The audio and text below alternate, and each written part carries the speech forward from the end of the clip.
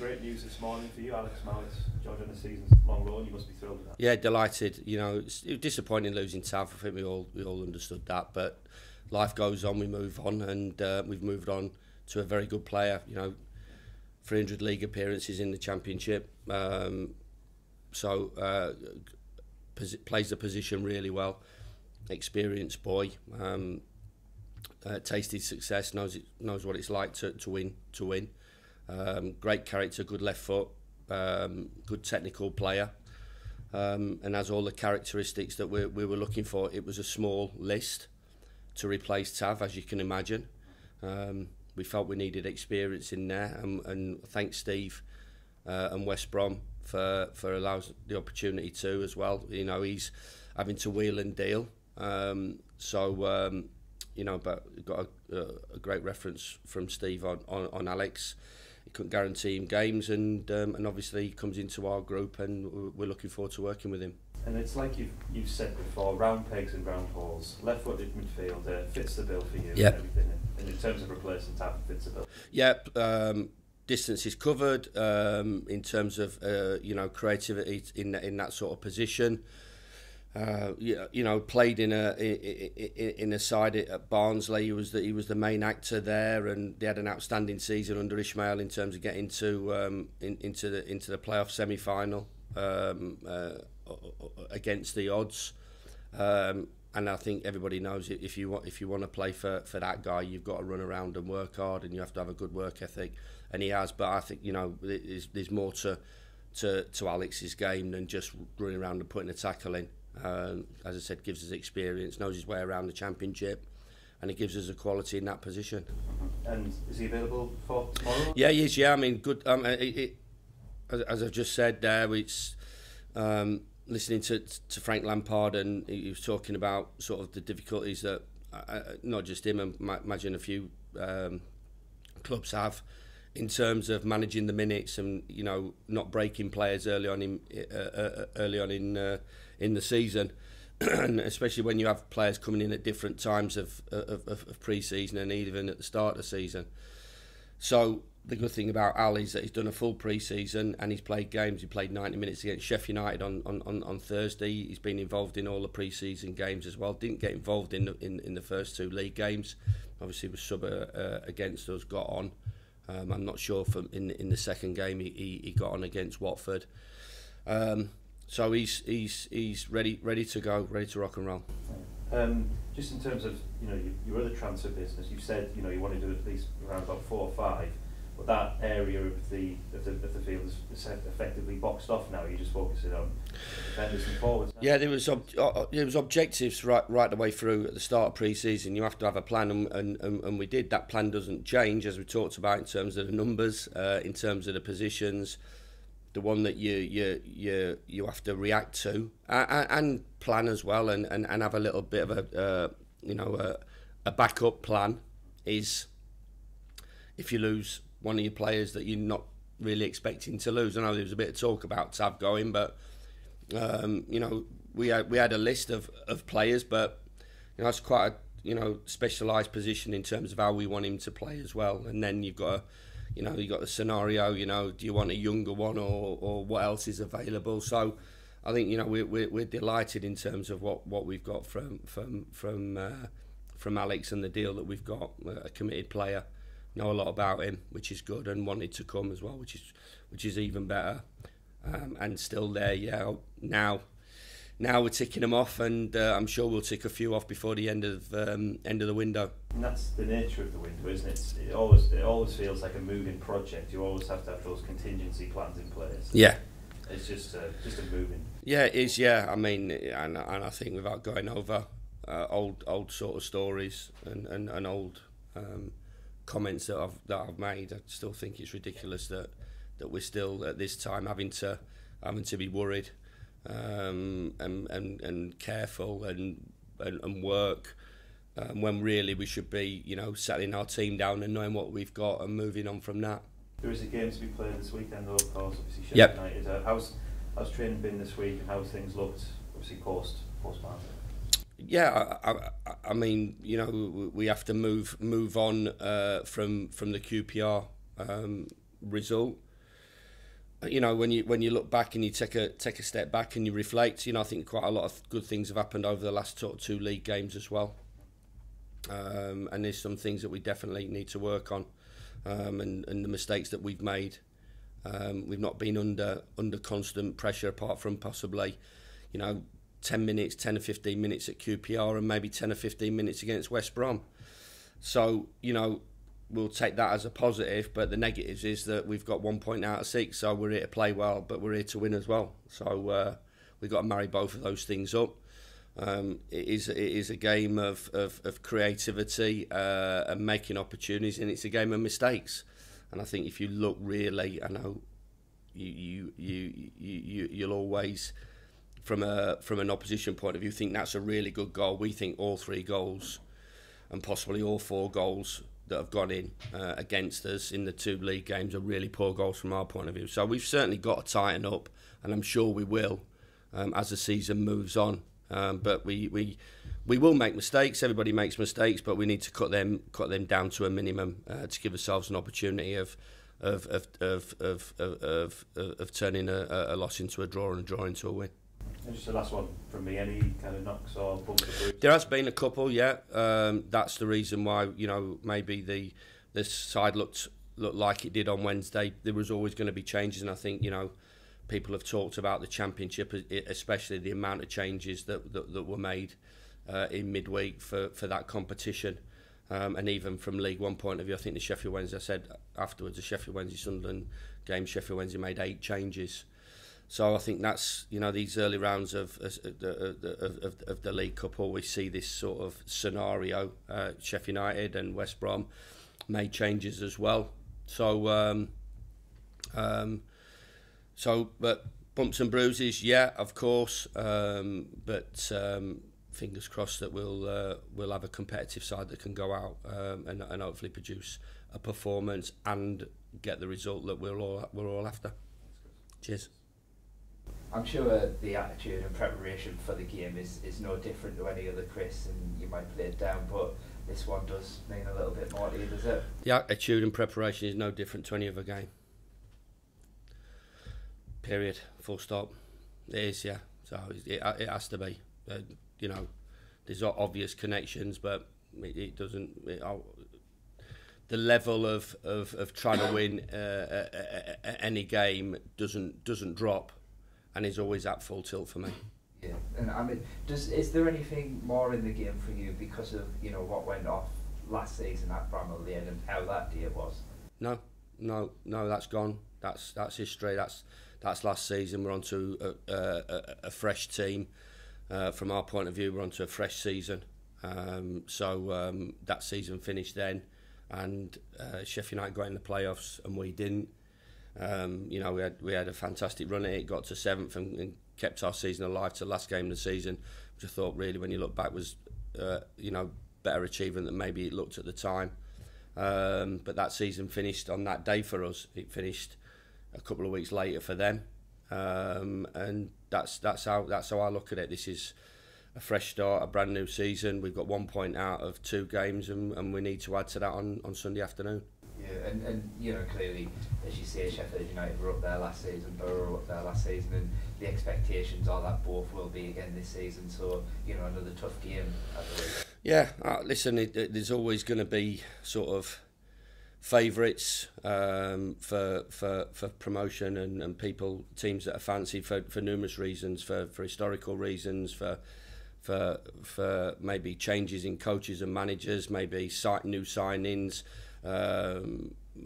Maybe of what happened last season, maybe relegation out of the Premier League, maybe parachute payments, maybe you know, relegation recently out of the Premier League and people keeping their squads intact, which obviously Sheffield United have done to the main. Really, I think only lost sort of Aaron Ramsdale really out of the team that dropped out of the Premier League.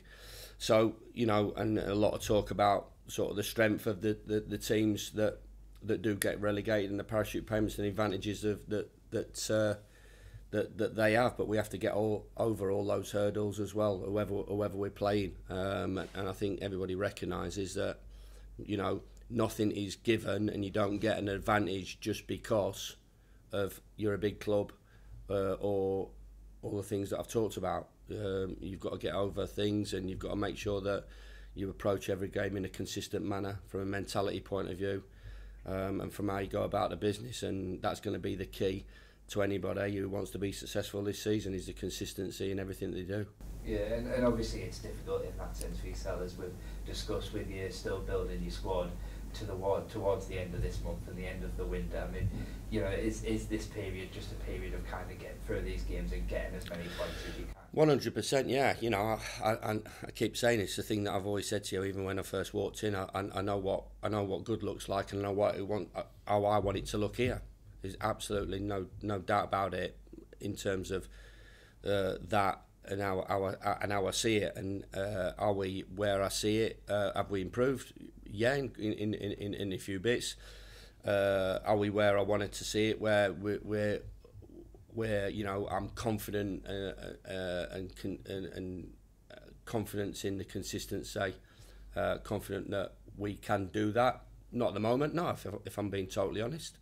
And I thought that showed last Saturday. You know, good performance against West Brom. First half, you know, concede some really poor goals on the back foot, and then you get a second half performance like that. So I don't think we're a million miles off. You know, it's not major surgery. You're not taking the wrecking balls to everything and knocking everything down, but there's still a hell of a lot of work that needs to go in on a lot of fronts, and we're still building. 6 months into it. But we still want to win at the same time, and you know, nobody's going to go into the ground on Sunday afternoon and say, well, don't worry about it, you know, because you know, you are still. They want to win. Our supporters want us to win. I want to win, and the players want to win. So, you know, and then we're up against opposition that I know will, because of the characters I know in that change room, will definitely want to win too. Yeah, on the building side, you mentioned that you had a meeting with Steve Gibson earlier in the week, and you know, you managed to get a player in this morning, and Alex, and you know, clearly with other things that the club are trying to do, it's, you know, evident that Steve is still, you know, really ambitious and really supportive towards you. 100%. There's no doubt in my mind regarding that. It doesn't happen overnight. It doesn't happen just because we want it to happen. We have to make it happen, and we have to be patient, and we have to pick the right deals and make sure that happens. But this, you know, and I think everybody understands that we was brought and attracted, myself and the coaching staff, to the football club with the ambitions of where we wanted to take it. But it isn't as easy as just saying, well, you know, we want to be in the Premier League. There's got to be a lot of work that goes into it, and sometimes there's tough little periods that you've got to battle through, and you've got to battle through together, and we're all battling through it together on the same page. That is the good thing for me, that there's no different agendas, there's no people wanting to do one thing and wanting to do the other. Or you know, we've all got the same agenda, we've all got the same vision, we've all got the same plan, is to get better players into the football club. It's as simple as that. And we all believe we're good coaches and we're good managers. You know, I don't think there's a lot of difference between a lot of managers and a lot of coaches. Sometimes a little bit of luck. Some are better than others, understandable, because that's how it works. Some are a little bit more experienced than others. But 8 times, 9 times out of 10, it's how good your players are, and what quality you can get in, and how strong your squad is, and how much depth it has to it. So, you know, we all want to bring good players in, and we all want to make that squad a really strong squad, and it has depth and balance and pace and different attributes, and we're all wanting to produce that and deliver that. But sometimes, you know, it can't be done just straight away, and you know, you just have to sometimes, you know, take a little bit of pain, and maybe we're just having to take that little bit of pain at this particular moment. But we're fighters, we all are. The owner, as you know, is a fighter, and myself, the staff and the players are, and we just have to battle through this period. And what I would say is, which I think people would recognise and want to give us the backing. you know, and really help us through this little period, because there's times where it'll be changing and we'll start the ball rolling and we'll set everybody off in terms of the performance that we have, and there's absolutely no doubt in my mind that we will do that when we get everybody in. At this particular moment, you know, for me, the backing of the supporters would be much appreciated. That isn't a criticism to say we haven't, but, you know, stay with us through this little period, and I'm sure that we'll get through it. When the window shuts, we'll be better and stronger than what we are, and we'll move forward and we'll produce consistent performances, and for me that'll end up in some top results. Yeah, and just within that, in terms of, you know, going through the tricky period of battling, obviously, you know, negotiating on a few fronts on transfers, etc. And I guess, you know, important that there's that little bit of patience as well, because the club don't want to be overpaying for players, which we could have done 10 deals, but we'd have overpaid. Some clubs just overpay and then deal with the consequences. We could have been sat here and you wouldn't have had to ask me a question about recruitment, because it'd all been done. But what would have been done is overpaying, putting ourselves in a poor financial position and gambling massively with immediate future and long-term future. You know, we could quite easily do that. Could quite easily go and do that, and then break rules, and then do this and do that, and work your way around it, and dodge some bullets here, and cut corners there. You can't do it. It's just as it is. You can't do it. But easily done half a dozen deals with centre forwards, with midfield players, with left centre halves. You know, and we're looking, and managers sat here and going, I'm all right, brilliant, I've got what I've got. But as we know, what happens is that, you know, the consequences and the knock-on effects of the big gamble has to be picked up by well, I know who will have to pick it up, and he won't want to pick it up because he doesn't want to do it that way, or somebody else will have to pay the price down the line, and I don't think really that's the way a football club should be run. And I am, and maybe possibly the most important person in this sort of situation, because I could quite easily go on, and everything looks good, and we get a result on Sunday, and we get a result next week, and this, that, and the other. Then the wheels fall off, and then somebody else has to pick it up. I'm comfortable with this situation, and I think that's possibly the most important thing. Because of course the flip side, you have been there a couple of times, haven't you, where, you know, clubs haven't been in a great financial position without being an expert. What happened? Yeah. Why that happened? You know, you do know. Felt it. Talked about it at the fans forum. You know, people lose their jobs. People that have been working at the football club for 30, 35 years lose their jobs. Local contractors don't get paid, go out of business. Everybody gets bumped, gets shafted.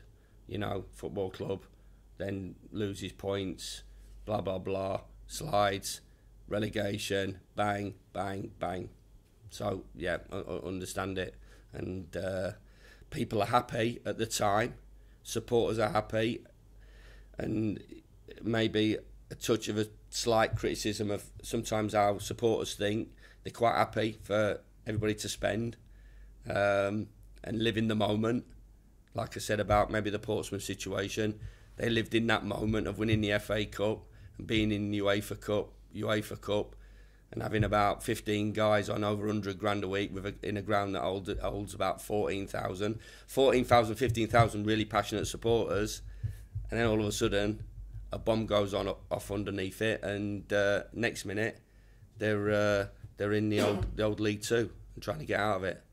Yeah, and just lastly from me, Chris, obviously the conditioning side of certain players here, obviously Akpom Force managed to get a few extra minutes. You've had a chance to look at Hoppy in training. How have those kind of players been looking? Yeah, we've been pleasantly surprised regarding Matt in terms of his conditioning and the messages that we've had from the American US national side. You know, he's a really good athlete. So and the sort of the data that we've got back from Real Mallorca, just same again. You know, we have to be careful. I don't want to lose anybody. I can't lose anybody for 4 or 6 weeks. I can't lose Tuba. I can't lose Marcus. I can't lose Duncan. I can't lose Matt. And be out. I've lost Josh, but that was an impact injury. Can't do anything about that. I can't afford. I think, you know, to be fair, yet again, touch wood. We have a consistent injury record, which is very good. I think, you know, if a couple of the players come through sort of today and available for selection, we're only going to have Josh out injured, who's obviously you know, 4 to 6 weeks away to get him back, and it was an impact injury. So and obviously goes hand in hand with what happened last season as well. Cheers, Chris. Cheers, Craig. Chris, you brought in